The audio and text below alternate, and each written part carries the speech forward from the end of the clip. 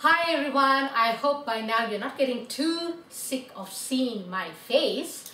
I've got yet another entree to make. I'm really on a roll, so when you're on a good thing, keep on doing it, right?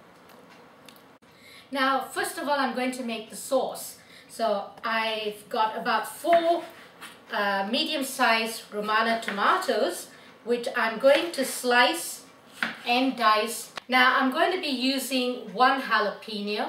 I've taken out the membrane and the seeds because that's where the heat is. And I've already chopped and diced it for you. Now I also have some onions, a red onion that I've already peeled, chopped, diced it for you very finely. Because what I'm going to do with these 3 ingredients is I'm going to make a salsa with the Philadelphia cream cheese. So I'm going to add all that in together. Now I'm also slicing the cremini mushrooms quite thinly, and I'm just on the last one, and that's done. The ingredients here to make the salsa: the onions, jalapeno and tomatoes, and I'm going to put that all into a bowl. And I'm also going to add the cream cheese into that. Now I'm just going to mix that all up really well. Now, did I mention lemon juice? If I didn't, well, that's going into the cream cheese as well. So that would be about a good tablespoon of lemon juice. I mean, you can use the fresh ones if you like, but this is handy in the bottle. I'm also going to season it, a little bit of salt, and a little bit of pepper. And this is how you want it. It's all nicely incorporated together, and we'll just leave that to sit for a little while we go ahead and do something else. Now I'm going to crack 2 eggs here. I'm going to just, before that, just very lightly beat this like so. Now I've got some garlic and herb breadcrumbs, and we'll probably use about a cup of this for the amount that I want to make today. So I think that's about it. 1 cup of herb and garlic. Now I've already got my flour here, which I'm going to salt. A good pinch of salt. And now into my egg wash, I'm going to add some sweet paprika. Get some of this Angus roast beef to start off with, and if I need more, I will start using it. Now it's already been shaved fairly thinly for you, but what I want to do is I'm going to dip it into the flour, then the egg, then the crumbs, and I'm going to slightly fry it in oil, and we're going to use it in a wrap. Now I've whipped up the egg quite nicely, and into that I'm adding a little bit of water. Now that's ready to go, and I'm going to go over to the stove and heat up my skillet. Now I'm going to crumb the roast beef. So I've dipped it in the flour. I'm going to now dip it in the egg. It's best to use your hands for this, and then into the crumbs. Now I've made a few here, so I'm just going to wash my hands, rinse my hands. Now I've already put a plate here with some absorbent paper to drain any excess oil.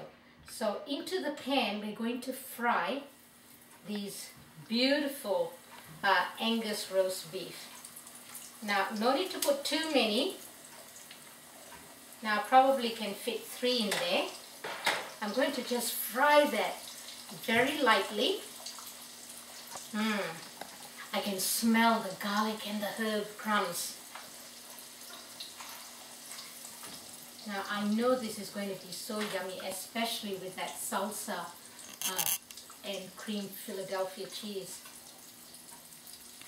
Now I'm going to turn that because I think that's nicely crumbed on one side.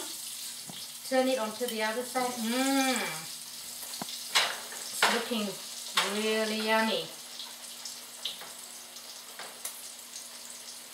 Now it's only going to be a couple of minutes on each side, and then we can drain it and start preparing the roll. Aren't they beautiful? Look at that.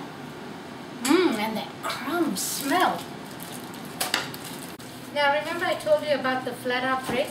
Now I believe this is a new product on the market, and it's beautiful. Look at it. It's almost like an oblong shape, and look at it. Smells great too. Now I'm going to use this as the base to wrap up my nice goodies. So I've already made the salsa, so I'm going to take a good amount, a luscious amount, and I'm going to spread it like so. Make sure that you get it right to the edges. Now you want a generous amount because this is an entree. Now I think that's good. And look how beautiful this has turned out. Now I'm going to pop that onto the bread like so. I think 3 would be enough. If I could fit 4, I would. Now I'm also going to add some Havarti cheese. Now the reason I chose Havarti cheese is it's just got a lovely flavor. I mean, you could use Swiss if you like Swiss cheese, but I think Havarti cheese goes really well with this. Now on top of that, I'm going to add a little bit of shredded lettuce. I just can't wait to sink my teeth and lips around this. And then on top of that, add a few cremini mushrooms. Now I'm going to also sprinkle a little bit of the garlic mince. I need to roll this baby because I'm so hungry. I want to eat it. Now this is going to be a huge meal on its own. Now there we go. And the roll's done.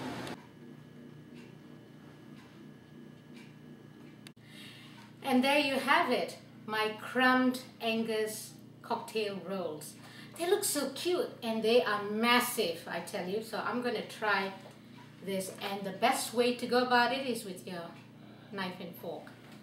So I'm going to remove the little olive over there. Oh, I just don't know where to start.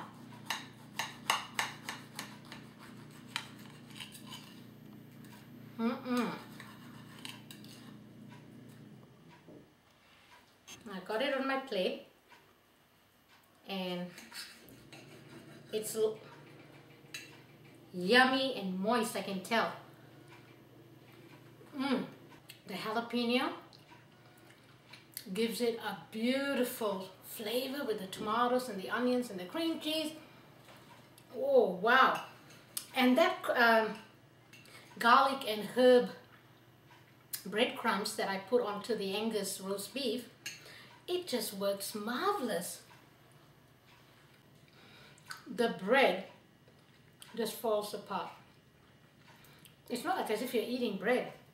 And the cheese, everything is just a perfect blend. And I really hope you'll try this at home because it's so good for you. It's nutritious, it's healthy, and it's yummo. What more do you want?